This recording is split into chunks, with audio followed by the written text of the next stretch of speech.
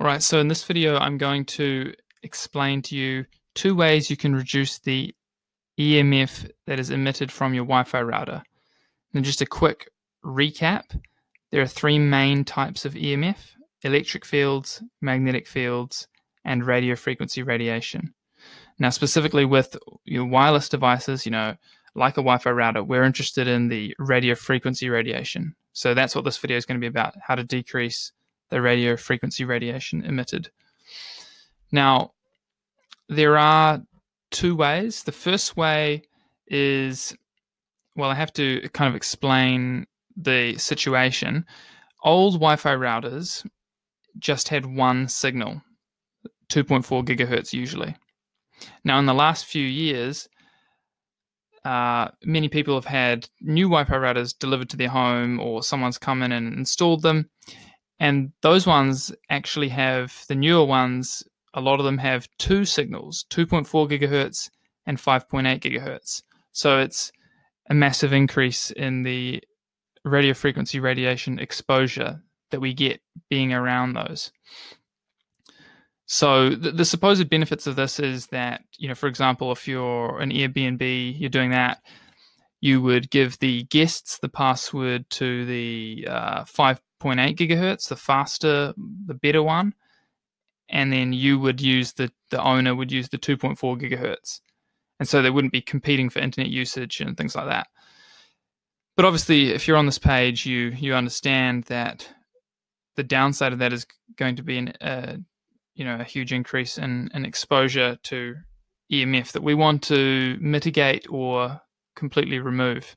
So the first easy thing you can do is log into your IP address settings and find something that looks like this, basic settings, and somewhere in there will be a place which has enable 2.4 gigahertz and a tick box, enable 5 gigahertz and a tick box.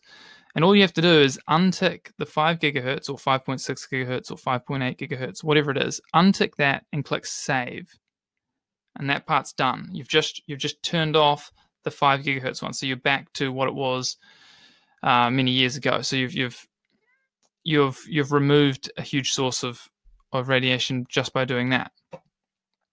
The second thing you can do is decrease transmit power percentage.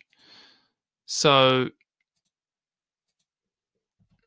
what you find is you go into advanced settings and you'll find something that looks like this: transmit power percentage, or just transmit power.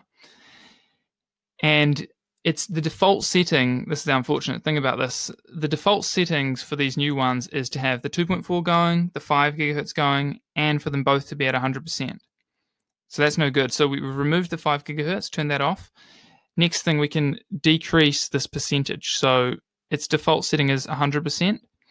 You could put it down to 75%, maybe 50%, maybe even go put it back to 25% and just see if that does what you need, and then you can move it up to 50 or 75.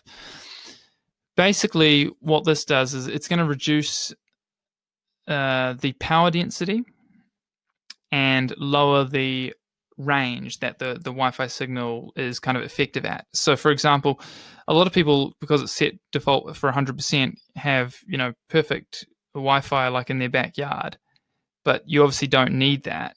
So by putting it down 75%, 50%, you're probably going to get no signal in your backyard, but that's a good thing. Then you've got less radiation exposure there. So that's a really easy thing you can do, two of them. Depends on your provider, what country you're in, the method to do this, but basically you need to get into the Wi-Fi router, the modem settings, and then look through for basic settings, advanced settings. Obviously, using Ethernet or wired connection is always better. You want to get this down to 0 if possible. And the last thing I'll quickly mention is there's an interesting article here that I think it's written by people in the industry.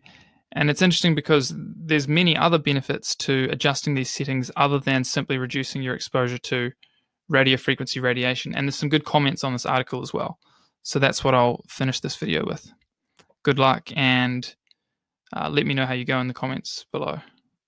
I'd just like to add that, if we could get hundreds of thousands of people, millions on board with this,